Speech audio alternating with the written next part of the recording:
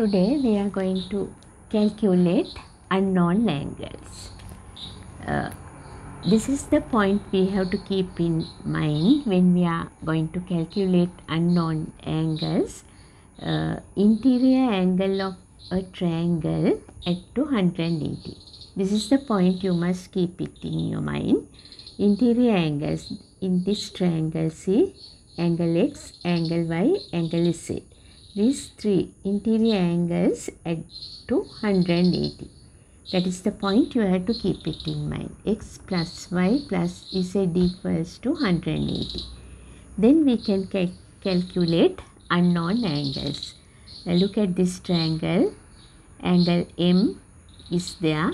That is the unknown angle. And we know this angle is 57 degrees, this angle is 64 degrees. Then we have to calculate the value of angle M.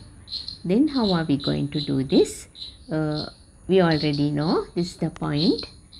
Then angle M plus 57 degrees plus 64 degrees equals to 180 degrees.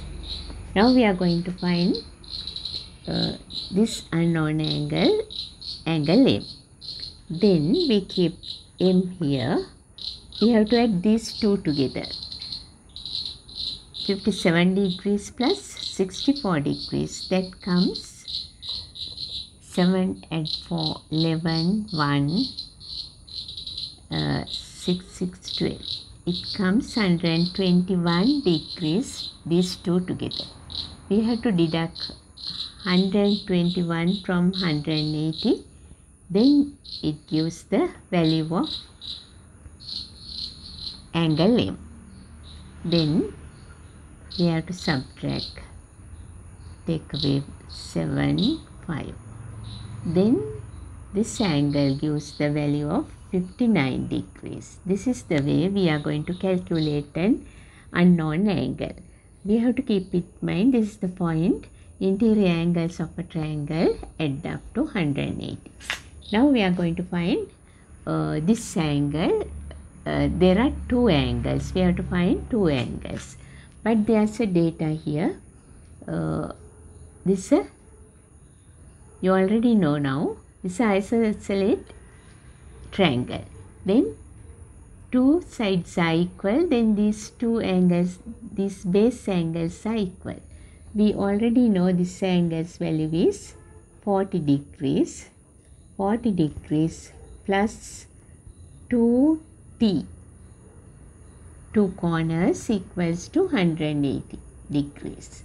Then we have to find these two corners. We have to subtract 40 from 180. That gives 140 degrees. Then one corner, value of one corner is 70 degrees. That means this t, value of t is 70 degrees. Here also same, because base corners are equal. This is an isosceles triangle. Now next we are going to find out this triangle. Here given one angle is 60 degrees, one angle is 70 degrees. We have to find angle H. That is very easy. H plus 70 degrees plus 60 degrees equals to 180 degrees. Then we are going to find H plus 60 plus 70, that is 130 degrees. We have to deduct 130 degrees from 180 degrees. Then the value is 60 degrees. H value is 60 degrees. That's very easy. We have to keep it in mind. This is the main point here. In this triangle, this is a reflex angle. Reflex angle, that is 267 degrees there. Then we can find this angle. We have to deduct 267 from 360 degrees. Then we are borrowing one here. Right, 93 degrees. Value of this is 93 degrees. But we have to find this is the unknown number. Angle A. How are we going to find angle A? We already know. This is 93 degrees. This is angle A. Angle A plus 93 degrees plus this is 43 degrees equals to 180 degrees. Then we are going to add these two together. 93 plus 43. 336. 136 degrees comes the value of those two. Then we have to deduct 136 from 180 degrees. Then 44 degrees gives the value of angle A. That is angle A.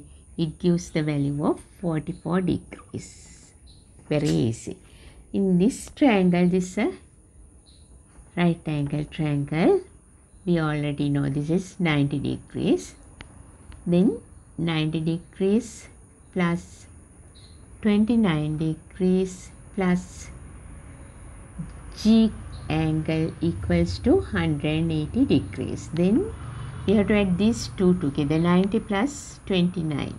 That is 119 degrees plus angle G equal 180 degrees. Then angle G equals to, we have to subtract 119 from 180. Then 1 is here, 61 degrees. Angle G gives 61 degrees of a value. That is very easy to find the value of unknown angles.